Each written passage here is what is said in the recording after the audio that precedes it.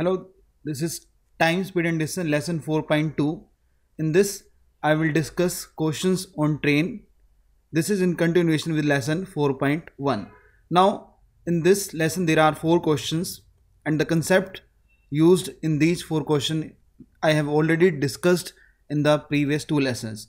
Now, for each question of this lesson, you should first pause the video, try to solve yourself, then look at the way I have solved. You have to solve using one of the options. Either you can solve with a concept or option or logic or assumption, using one of these at a time, or maybe more than one of these at a time. Now, first question says that two trains running in opposite directions with a speed 60 km per hour and 48 km per hour cross each other in 10 seconds. Now, trains crossing in opposite direction. Opposite direction trains are crossing. Now, when two trains cross each other in opposite direction, distance traveled is equals to length of both the train, length of, let's say, faster train and length of slower train. Now, distance is always equals to speed into time. Speed when two trains are in opposite direction will be speed of faster train plus speed of slower train into time. Distance is speed into time. Now, we don't know the length of the faster as well as slower train. So, LF plus LS, speed is given to us 60 and 48. Speed of faster is 60 plus 48. Time is 10. Now, this 60 plus 48 is kilometer per hour. This 60 plus 48 is in kilometer per hour. So, I will convert this into meter per second. 108 kilometer per hour into 5 by 18 into 10. Why I have converted into meter per second? Because your time is 10 seconds. So this given 300 meter will be the length of both train. That is length of faster plus length of slower train. This is equals to 300 meter. Second statement says that if two trains had traveled in the same direction, now trains are traveling in same direction, a person sitting in the faster train would have overtaken the slower train in 36 seconds. Now, same direction, this is second situation. What will be the distance traveled? Now, person is sitting in the faster train and that person is overtaking the slower train. Now, distance traveled by that person to overtake the slower train, as I discussed in the previous lessons, distance will be the length of the slower train. This is distance is speed into time. Speed is how much? Speed of, as two trains are in same direction, speed of faster minus speed of slower, that is the relative speed. Time is given to you as 36 seconds. This is length of slower. Speed of faster minus speed of slower. Faster is 60, slower is 48. So you get 60 minus 48. This is kilometer per hour into 36. Convert into meter per second. This is 12 kilometer per hour. 12 into 5 by 18. I have converted into meter per second into 36. This is 18 2 5 is 10 10 12 120 meter. It means you got the length of slower train. Now length of faster plus slower, both train is 300. So length of slower train is 120. So by common sense, length of faster train is 300 minus 120, that is 180 meter. So in this way I have solved this question. In exam, this question won't take more than 40 seconds to solve. This question I have solved with the help of concept. As you can't solve this question with the help of logic, or it may take more time, the best way to solve this question is with the help of concept. Second question, a train 500 meter long traveling at 108 km per hour crosses the driver of a slower train traveling in a direction opposite to it in 10 seconds. Now, first thing here to understand that two trains are traveling in opposite direction. So, I'm just writing opposite direction. This is the first situation, opposite direction. The speed will be added, relative speed.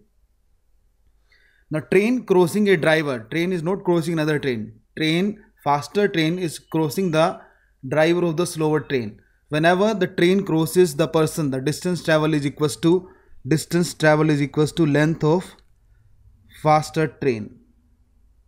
faster train crosses the driver of slower train, so entire faster train will cross the driver of the slower train. So length will be the length of faster train, that is given to you as 500 meter. Now what is the distance? This is distance. Distance is speed into time. Now what will be the speed? Speed of faster train is given to you as 108 km per hour, but speed of slower train is not given to you. So speed of faster train is 108 km per hour. I am solving here. Speed of faster train is 108 km per hour. You need to convert into meter per second. This is 108 into 5 by 18 meter per second. You will get 30 meter per second. Here I have solved in the smaller circle. So distance is speed into time. Speed would be what? Trains are traveling in opposite direction. Speed will be speed of faster train plus speed of slower train in meter per second into time. Time taken by faster train to cross the driver of the slower train is 10 seconds given to you. So 500 is equals to speed of faster train, we already calculated, 30 plus speed of slower train into 10. Here you got 50 is equals to 30 plus speed of slower train. So speed of slower train SS is 20 meter per second. So first thing you got speed of the slower train as 20 meter per second. Now what the question says that find the time taken by two trains to cross each other if they travel in same direction. If the two trains travel in same direction, distance travel is equals to length of both the trains. As I discussed, whether the two trains cross each other in same or in opposite direction, distance travel is equals to length of both the train. So distance travel is equals to length of faster plus length of slower train. This is distance, distance is speed into time. Speed will be speed of faster minus speed of slower. Relative speed will be faster minus slower as two trains are traveling in same direction. Time we need to calculate. Let's say t is the time. So now what is the length of faster train? Length of faster train is 500. Length of slower train given to you 700 meter. In the previous case, in the first situation, we have not used the length of slower train because faster train was crossing only the driver. So speed of faster minus speed of slower, that is 30 minus 20 meter per second, time is t. This is 10 into t is equals to 1200. T would be 120 seconds. So in this way your answer is 120 seconds will be your answer. That is a choice number 4th. So in this way this question can also be solved in exam under a minute. This question I have solved also with the help of concept. This question I also solved with the help of concept, as it won't take more than a minute to solve. Third question is train P takes 60 seconds to cross another train Q, which is 400 meter long. Now a train is crossing another train.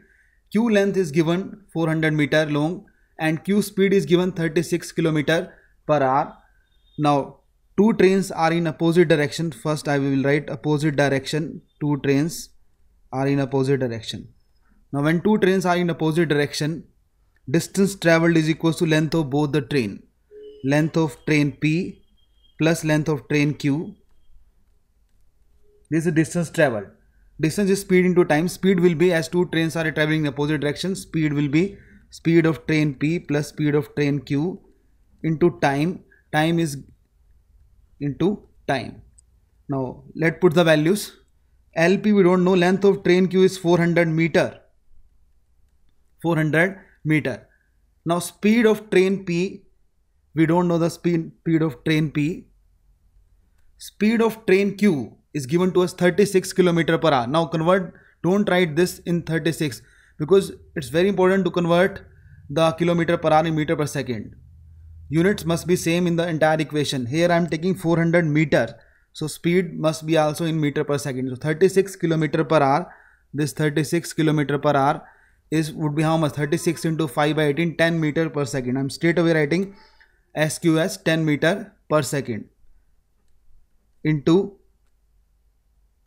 time given 60 seconds. So you simply get LP plus 400, length of train P 400 is equals to 60 times speed of train P plus 600. This is the equation number 1. Second situation is that the same train P takes 120 seconds to cross a cyclist. Now important thing, whenever a train crosses a cyclist or a car or a pole or a person, the distance traveled is equals to length of the train. Speed will depend on the situation. Now in this case, second situation, train cross a cyclist. Train cross a cyclist. What will happen? The distance traveled by train. Whenever train crosses cyclist, distance traveled is equals to length of train P, because train P is crossing. Now this is distance, this is speed into time. Now what will the relative speed? Cyclist and the train are traveling in same direction. So speed of train P minus speed of cyclist, SC, speed of cyclist, because relative speed will be faster minus slower. Cyclist is traveling at a slower speed. Time is given to you. Let's say time is t. Now put the values. LP is equals to speed of train P, we don't know SP. Speed of cyclist is again given in kilometer per hour. 18 kilometer per hour is 5 meter per second, and the time is given to you 120 seconds. So here you get LP is equals to 120 speed of train P minus 600. Now put the value of LP and calculate the equation. I am putting the value here, LP value in the first equation. I am putting the value of LP in the first equation. What you will get? 120 speed of train P minus 600 plus 400 is equals to 60 times speed of train P plus 600. So you will get 60 times speed of train P is equals to minus 200 is equals to 800. Minus 200 plus 600 is equals to 800. So speed of train P would be 40 by 3 meter per second. That is the speed of train P. Now once you got the speed of train P, you can easily get the value of the length of the train P. That was a bit difficult question, and many times these kind of question can also come. Not every question important to understand. Not every question in the exam you can solve under a minute. Some question may take 1.5 minutes or 2 minutes. So that was this question. This question will take definitely some time. Even if you try to solve with the option, it will take a long time. Now we got the values of speed of train P as 40 by 3. Now put the values of speed of train P and you get the final answer. What we need to calculate? We need to calculate the length of train P. Put the value of SP here. Put the value of SP in the second equation. I am putting the value of SP here in this equation. Now LP was 120. I am putting speed SP value 40 by 3 minus 600. This will give you 340. This is 1600 minus 600. Length of train P is 1000 meter. 1000 meter is your final answer. That is option number 3 is your final answer. So in this way, this question can be also solved in exam in around 1 minute. This won't take much time. I have explained, that's why I have taken that much time. Here is the fourth question. Two trains A and B running in opposite directions crosses a man standing on the platform in 24 seconds and 16 seconds respectively, and they cross each other in 19 seconds. What is the ratio of the speed of the train A to the speed of train B? Now train A, talk about train A. Train A, whenever train A crosses the standing person on the platform, the distance traveled will be length of train A. Distance we know that, speed into time. Speed of train A we don't know. Time we know that, time is 24 seconds. This is the equation number 1. Train B also crosses the same person in 16 seconds. So whenever train B crosses the person standing on the platform, distance traveled by train would be length of its own, length of train B. Speed of train B, this is distance, distance is speed into time.